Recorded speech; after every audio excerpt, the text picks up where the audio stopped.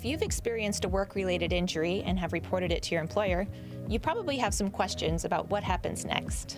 Let's set your mind at ease as much as possible by going over some of the basics of workers' compensation and the claims process, so you know what to expect.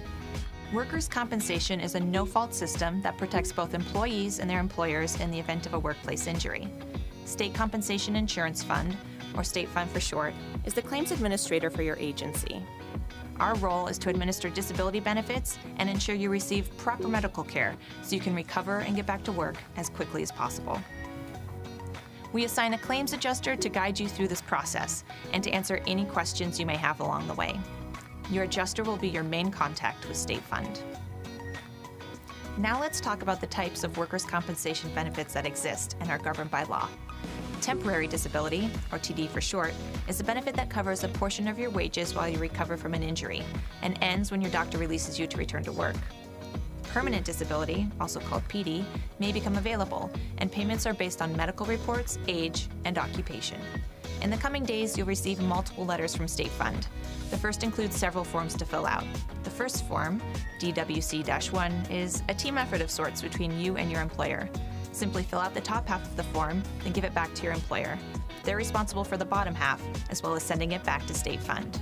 If you're unable to get your employer to fill out the bottom half of the form, you can return your portion alone to State Fund. If you fail to file the form, certain rights or benefits may be affected. The Employee Report of Injury form gives you the chance to explain more about the specifics of your injury. The Medical Mileage form accounts for any travel related to your medical treatment. It's important that you include any relevant receipts. Next, you'll want to fill out the Employee Statement of Earnings form. This will include the income you've collected for 1 full year prior to your injury and help us accurately calculate your benefits. The Employee's Work Status form is used to determine whether or not you've returned to work. If you have, simply fill out the top half of the form and send it back to State Fund. If you haven't, have your physician complete the bottom half and return it to State Fund. We will also need you to sign and return a medical release that will allow your past medical providers to send us your medical records. Although these forms do not automatically determine whether you qualify for workers' compensation benefits, they do allow your adjuster to determine if any benefits are due. Make sure that you've completed and returned any forms we've sent you. And remember, accuracy is key in getting timely and accurate benefits. Be sure to only visit doctors in our medical provider network, and be sure to keep all scheduled appointments and follow all treatment plans.